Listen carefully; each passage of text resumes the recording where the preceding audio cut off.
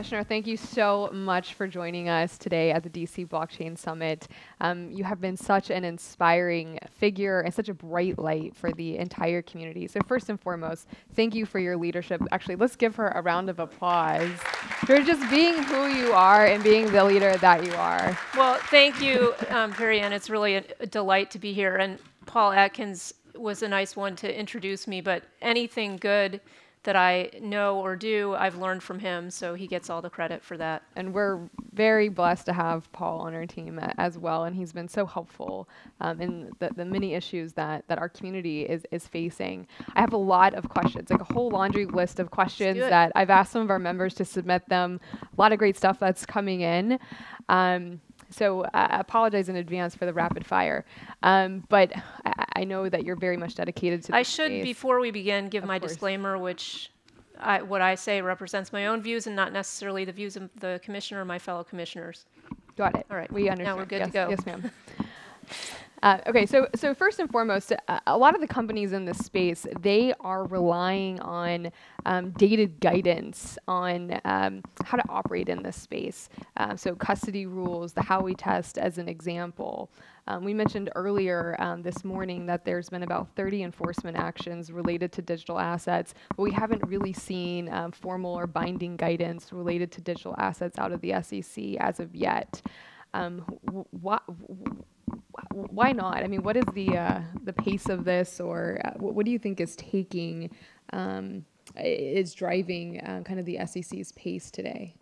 Regulators are slow, so I think you shouldn't expect any kind of quick activity, certainly not in terms of everything's relative, right? So for our world, we might be moving very quickly, but for your world, it's going to look slow. But I do think that there's a learning curve, so people at the SEC are trying to learn about this space and trying to understand where the pressure points are, where the pain points are. So you all need to come in and tell us where the pain points are, where the old regime doesn't fit. And then I think we can try to move forward with guidance. I, of course, would like to see the commission come out with guidance at the commission level to make it easier for people to understand where the lines are and how the new technology that we're seeing interacts with those lines. But we need from you examples of where that would be helpful. Well, so speaking of guidance, you've mentioned in the past that the SEC is working on guidance related to tokens. Is there any insights into this that you can share with us today? Well, staff is working on guidance, but I should note that that's staff guidance. So that's staff of different divisions are working on guidance, corporation finance, trading and markets. But it's not going to be commission level guidance. And so again, it suffers from the same problem, which is that they're statements and they're valuable, but it's not at the level of the commission, and we're the ones that make the decisions. So ultimately, we really want to have it come out of the commission. And that would be, I guess, your goals would that would be my goal, right? Yeah. For companies, so I guess when we do start to see this guidance come forward, for companies that have issued tokens that may be considered securities, will there be a path to compliance for these projects? I mean, there is a path, but I think the path that you've seen, most recently we had an enforcement action where someone came in and self-reported and said, look, we think we actually crossed the line here. Can we come into compliance? And you can come into compliance, but there's still a price for that. So it does, it does require you coming in and potentially doing some sort of a rescission offer for the people who invested. So it's something that you have to take very seriously if you're embarking on a project. You've got to take seriously which side of the line you're on. Right. Well, what about no action letters? So both you and Director Henman have addressed potentially at the staff level, no action letters may be issued for some projects in this space. I don't believe we've seen any to date. Is there, I guess through conversations that we've had, I mean, we are aware that some have been requested. Would that be because these projects just didn't warrant them, or is there something you guys need to see in addition that you're not seeing? What around the no action letter process has us where we are today? Well, I think it would be, so when you file one of these things with the staff, it's helpful for you to go in and talk to the staff at the same time you're filing. So you shouldn't feel that the only thing you can do is lob in a letter and then just let it sit. Reach out to the staff. We've got the Fin Hub. That's where you should reach out to the staff.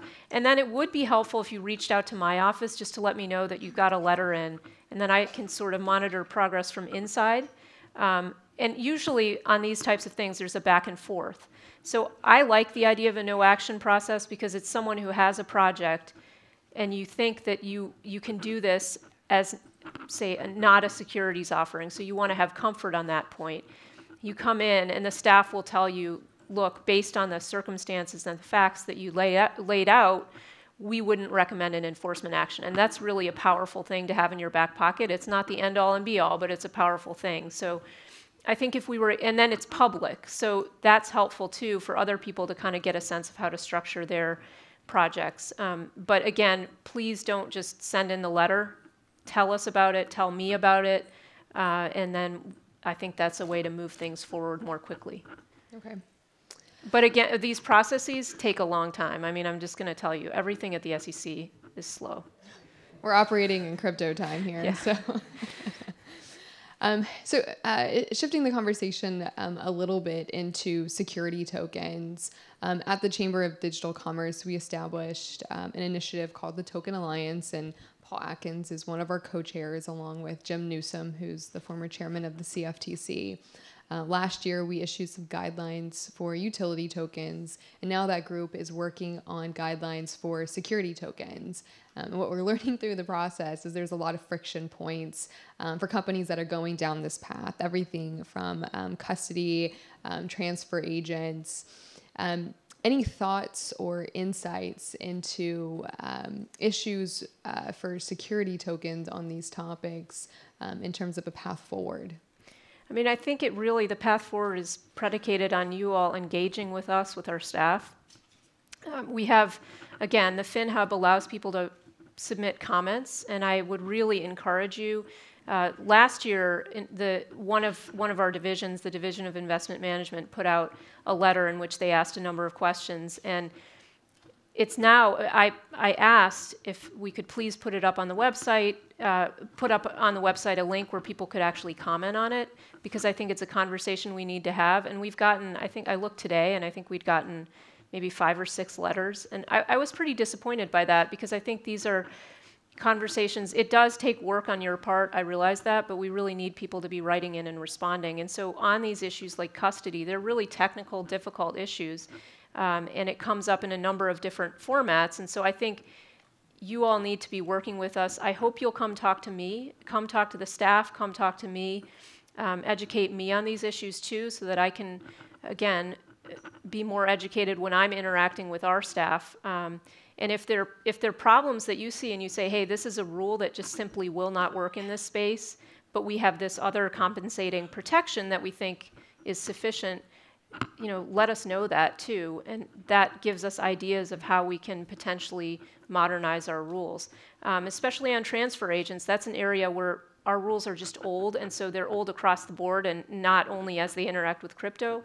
I want to move forward with getting out some new rules, so this is the perfect time for you to come in with ideas on transfer agents. Come give us your ideas so that we can work those concepts into whatever proposal we put out. Thank you for that.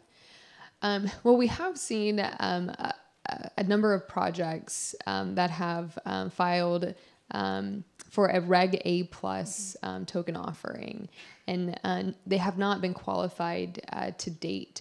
What do you think the SEC needs to see in order to qualify these projects? I mean, each project is going to be assessed. Each Reg A offering is assessed on its unique facts and circumstances and the filings that people make. But I do think that anything that has crypto involved at all is going to get more scrutiny. And so the best advice I can give is just be super responsive. If they ask for stuff, you've got to give it to them. I do have concerns about the length of time some of these have taken. And so again, if you can come tell me that you've filed, tell me what your experience is, how long you've been waiting, that lets me know what's going on in the Division of Corporation Finance, and then I can ask, what's the hang up? So I can be trying to understand too, because I think it would be really valuable if we were able to get one of these Reg A offerings over the line to show people this is really a viable way to go. And so I'm hoping that we'll be able to do that. So feel free again to come talk to me on those issues. So just a couple weeks ago, the Chamber, we issued our National Action Plan for Blockchain. And this is a campaign that we've put forward. And in our work at the Chamber over the past 5 years, we spent a lot of time with the SEC, the CFTC, Treasury. The acronyms just keep going on and on and on.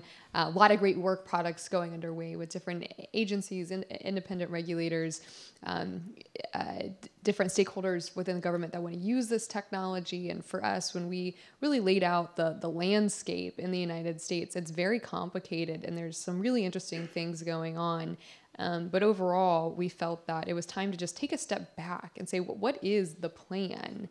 And for us, we felt it was important to go on record and to make a call to the government, the highest levels of government, to demonstrate higher level leadership, to one, promote this technology and acknowledge it as an important technology for the future of the United States.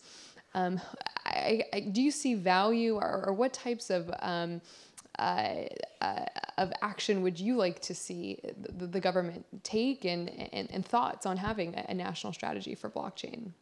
So I appreciated that you came out with this action plan. I think that's helpful. But I will caution, innovation comes from the private sector. I mean, that's where it should come from. That's where it naturally does come from, because people have great ideas. They see problems. They want to solve those problems.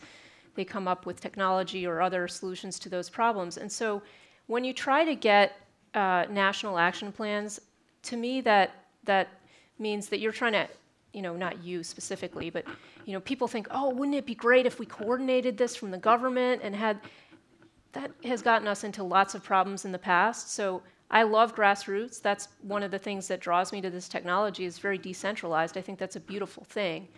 So don't lose sight of the fact that that's really a beautiful aspect of this technology, and don't try to over-involve the government either, right? We need to have clear regulatory guidelines.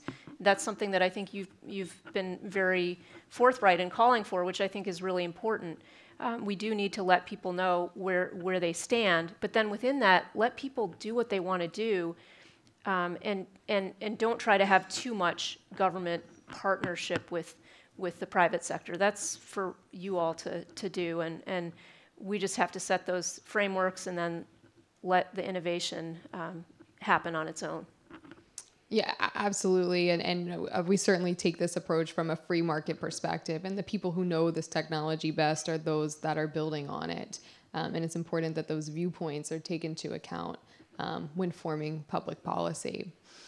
So what coordination efforts are currently underway within your colleagues?